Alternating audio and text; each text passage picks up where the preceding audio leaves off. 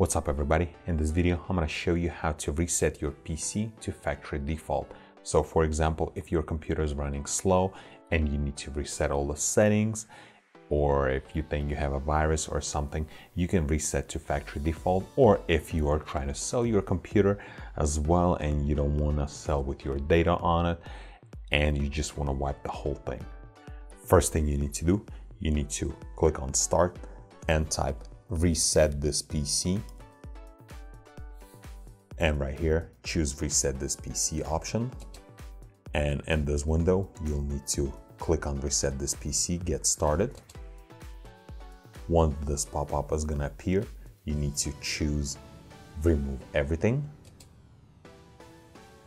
Right here in this pop-up box you have two options, just remove my files or remove files and clean the drive.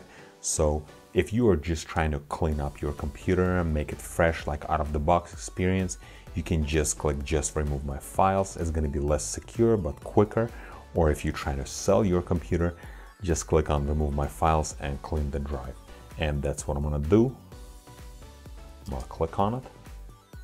And once this screen is appear, you need to confirm your reset. Click reset one more time. And that's it. Now it's preparing to factory reset, and after it's gonna get to 100%, it's gonna restart multiple times and it's gonna reinstall operation system. So now you just have to wait.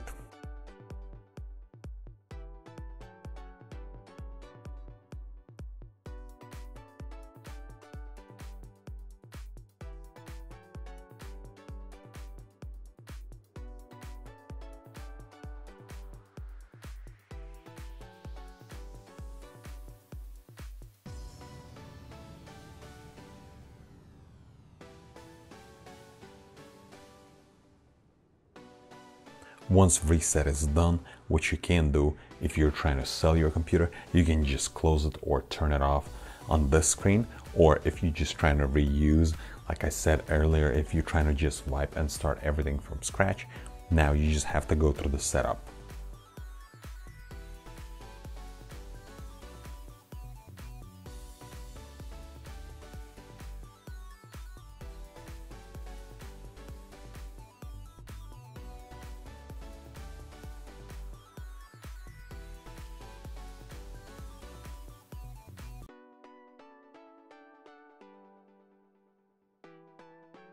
Once setup is done, you can enjoy your fresh copy of Windows 10.